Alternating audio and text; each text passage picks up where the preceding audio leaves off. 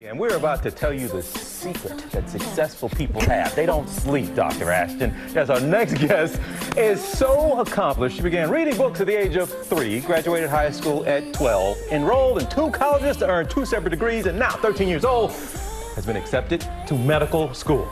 She is making headlines, and she is in the building right now. Everybody, please welcome Alena Analeigh to the show. How you doing today? It's been a busy day. How's it been? Yeah. I'm doing good. Okay, help us first understand how you graduate high school by the age of 12.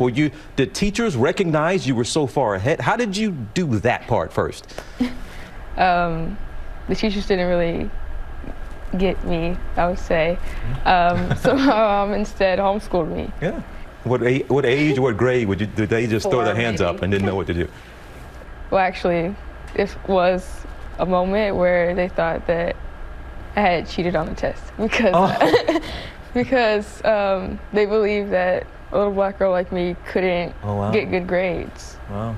But I didn't take that time, and I didn't give up. I actually used that to move forward. And I assume you've never cheated on a test in your life? Never. Ever. No, definitely not. And in addition to just excelling academically, you've been pretty busy in terms of philanthropy and community work, and you actually started a nonprofit called the Brown STEM Girl, right? So tell us about that and what made you want to start it.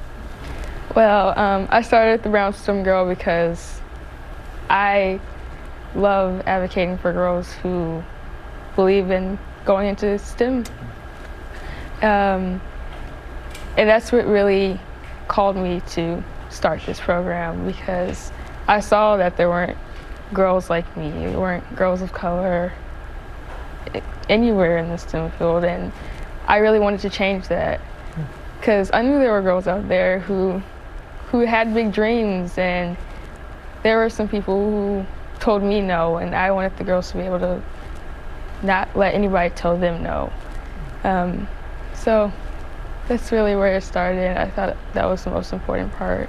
What's the normal thing you do? That's a normal 13-year-old girl type thing. A video game, go ride a bike. What's the normal stuff you do? I still do normal stuff. So the normal stuff? Yeah. Well, everything you seem to do is extraordinary, and we got something to show you here, because I couldn't believe this either. Your philanthropy, your community service, a lot of work that you do. You've done over 5,000 hours of community service this past year alone. So we're going to present you with something that we have gotten from AmeriCorps and Points of Light. They are going to present you with the President's Volunteer Service Lifetime Achievement Award. A Lifetime Achievement Award. She's 13. Wow. You already achieved in 13 years what many people take their lifetime to achieve.